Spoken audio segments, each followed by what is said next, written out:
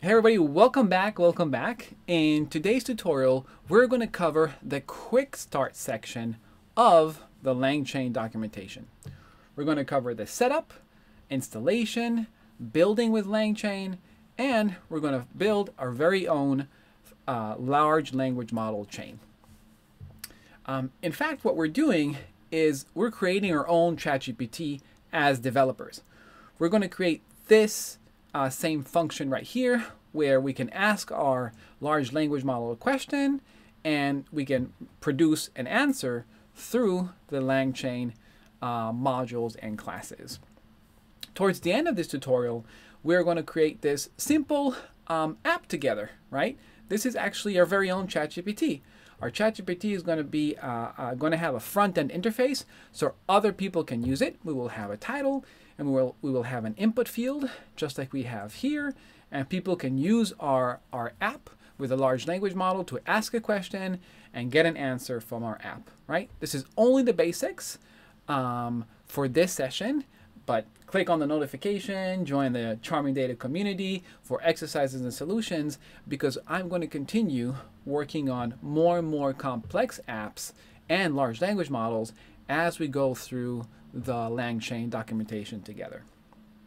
All right, so to get started, I highly recommend you go to the GitHub link under the video and click on the LLM /chain-chain.py file. You can either download the file or copy everything and put it inside your VS Code, your Jupyter, or your PyCharm, because this is where the code that we're going to work on together.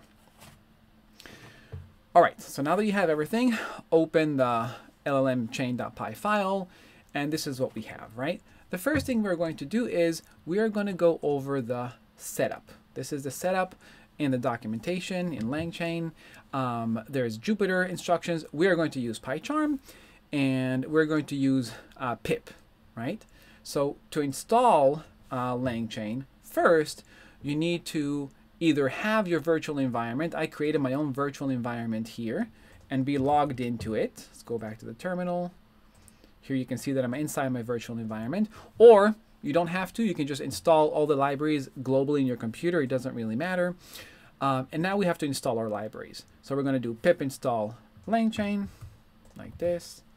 I already installed it to save us some time. Pip install LangChain OpenAI, and then pip install python.env. That's going to allow us to keep our API's key secret and hidden, right? So I install all the libraries. Now I'm going to import these libraries into my my app, my file. And these two lines of code, lines 6 and 7, is what allows us to find the path of where my API key sits, and then load the API key into my script. All right, so then I don't have to do this. Open API key, I think it's called, equals, well, underscore equals. I won't have to put my key here, visible to everybody. If I ever deploy this app, this will automatically pull the key from the .env file using these two lines right here. All right, so now we need an OpenAI key, right? You cannot do anything without the OpenAI model, without an OpenAI API key. So to get your key, go to this link under the video. You will see sign up. I'm already logged in, but you will click the green button. You will sign up, and you will go to the key section, API key right here. And here's where you can create your own key. If you already have an account on OpenAI, but it's an older account, I would open a new one with a new email address, because this will give you another 3 months of free API key, right? This is a new account that I just opened. All right, so we'll go to the API key. We'll create a new secret key, test 5 or whatever, create secret key. And then you want to copy this, and you want to put this inside the .env file. Just create a new file called .env, open API key like this, and we'll just put it in here, our new API key. So now that we have our new API key already loaded inside our script, now we can start working. So let's go back to the documentation, and we'll see we're going to skip this section of Langsmiths because this is for more and more complex large language models. We don't need that for now. We're just going to install our first library, which we already did. Remember, we did that with pip install. And then we're going to incorporate our first model and invoke it. We're going to call it, right? So we're going to look for an answer to our question.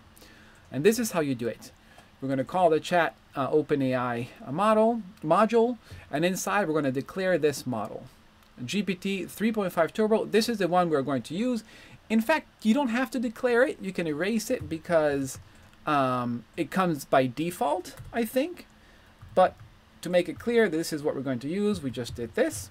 And if you go to this link here under the video as well, you see that in the free tier, you have these different models. 3.5 Turbo is for text completion, text embedding to convert natural language text into vector numerical values. Whisper is audio to text, and then DALE 2 and 3 is for creating images.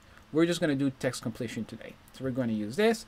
This tells us it's 3 requests per minute, so we cannot use this more than 3 times per minute, and requests per day, and then tokens per minute. But this is high, don't worry about it.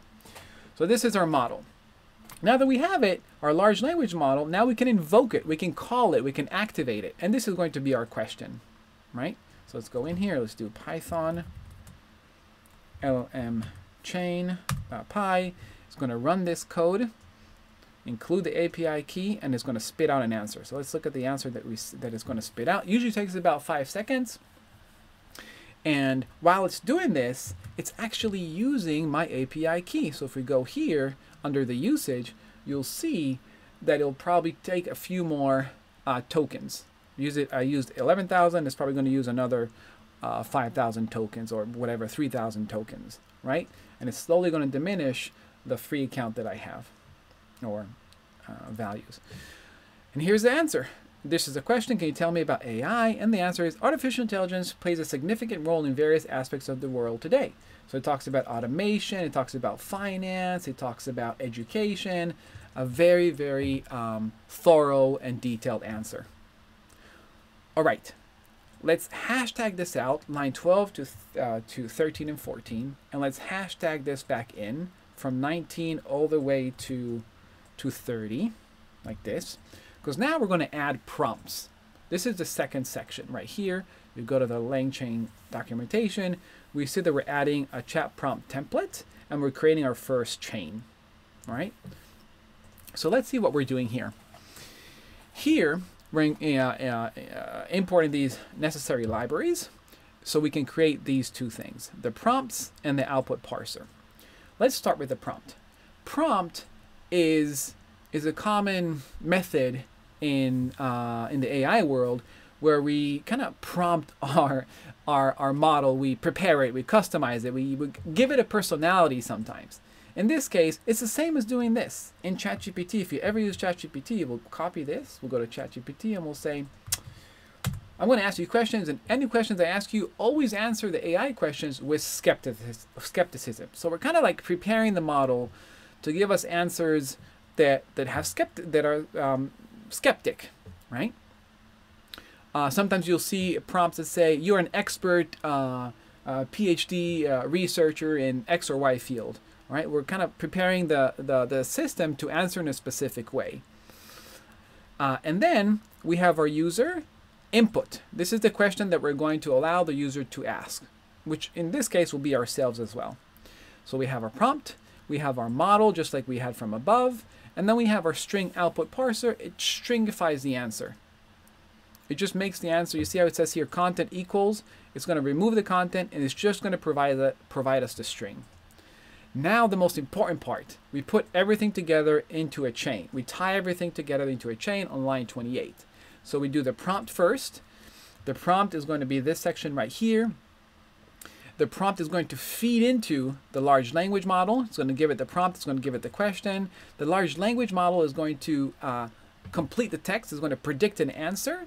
And that answer is going to send through the output parser to stringify it. So it's going to come out as a string. So this is how we do it. Chain, invoke, and the input is going to be, we're going to replace this input right here. We're going to replace it with this key value, with this question right here. So let's see what happens. Python now is going to run this section right here. And it should give us the same answer, but with a little bit more skepticism, right? Because that's how we prompted our model. And here we see this section right here. It says, it is important to approach AI roles in the world with skepticism. As with technology, there are potential risks and ethical concerns. We didn't have that in the first answer. So you see how we prompted the model to answer in a certain way and provides us a point of view that it might not have provided us otherwise. Great. So now we learned all about this first initial part of the documentation, setup, building, and creating our first chain. In the next video, we're going to do retrieval chain. But I do want to give you a kind of a bonus thing. Right now, what we did is we created our own ChatGPT, but as developers, nobody can use what we created. This is only on our own computer. What I'm going to do now is we're going to bring Dash into play so we can give a front-end interface to our model. So we can have other users, people around the world, use our model that we created. So we'll hashtag this out from line 19 to 30, and from line 35 all the way to 71. We're going to bring that back in, and we're going to run the file again. Let's open it right here. Okay, now you see we have our title, and then we have an input field, right? Just like in ChatGPT. ChatGPT has a lot more in the interface, but it has an input field. You can ask ChatGPT a question, and you'll get an answer. Exactly like our app that we just built, you can ask it a question, and you can get an answer. We're going to ask it the same question like we did above. Can you tell me about the role? And let's see if we prompted it here. Yes, here we also, in our Dash app, we also prompted it to answer with skepticism. So we should see an answer in a couple of seconds with some skepticism. You see? Developing technology limitations and so on and so on and so on. So this is so cool because this is now an app that I can share with others around the world so they can use my app and together with large language models that's incorporated inside the app. So how do we do that? We do that by using Dash. So we're importing Dash library. And by the way, I'm also going to give you exercises at the very end. Right here, you'll see different exercises and some solutions to them. So stay to the end, and we'll talk about the exercise a little bit to help you practice what I'm teaching you right now on your own. All right, so line 35, we incorporate Dash. Remember this from line 39 all the way to line 46. This is exactly what we had above. We already learned this. The three components, parser, language models, and prompt, and we tie them into one chain, just like we had above here on line 22 to 28. I'm going to instantiate Dash, and now we're going to create our app. This is the layout. This is exactly what we want our app to look like. So we have our HTML div. This is the title of our app. As you can see here, my LLM app, all about AI. And then we have our input field, just going to be a text, and it's going to have no value at the beginning. It's going to be empty at the beginning, but we're going to ask the user to ask a question, and this is going to be the new value. And this empty div right here is where we are going to display our result. So now we go back to the callback. I have a video on the callback if you want to learn all about it up here. But to explain this briefly, we're taking the value of this input field. So this is the input field. We're taking the value, which is the question, right? And representing it here. This is the argument, the function argument. This is our value of the input field, the user request. And we're going to feed it as an input inside the chain. Remember, as we did here, the user had an input up here, right here. We asked the question instead of the input. So we're doing exactly the same right here. This is a user request. So if I ask this question, let's take an example. This question right here, if I ask it, it's actually going to, and hit enter, it's actually gonna, this is going to be the question right here, right? well, as a string. This will be the question. Now this will be the question. And now it's going to invoke an answer, and it's going to return the answer to the children property of this div, to the output. So this is the output right here. Here's where it's going to return the answer.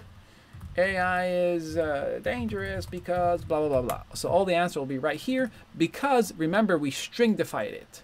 We stringified it. So now we can see the answer as the children of the div, which is why we see it right here. And that's it. This is how you use a simple app with LangChain using Dash. I do want to show you some exercises so you can get to practice this on your own.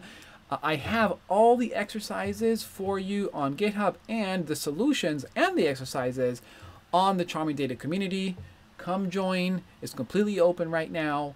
I have exercises and solutions. You can click on them. Well, I'm not going to click on the solution, but you can see the exercises here. Practice it and then try the solution on your own. And then feel free to ask any questions. If you get stuck, I'll try and help you. So the first exercise, I'm not going to go into detail because I want you to read this on your own and understand what we're doing. But the first exercise is going to be around tokens.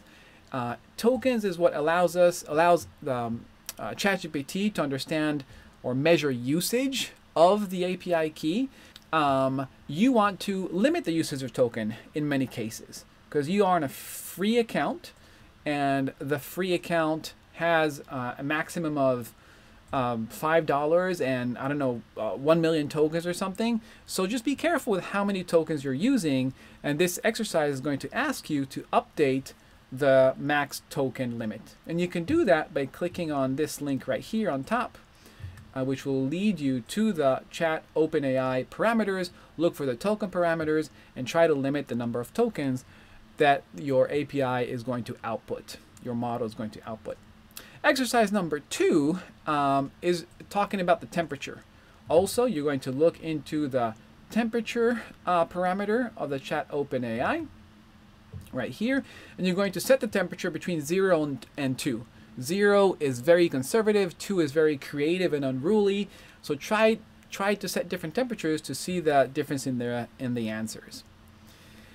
Last but not least, this is the most challenging exercise, but the most interesting one as well.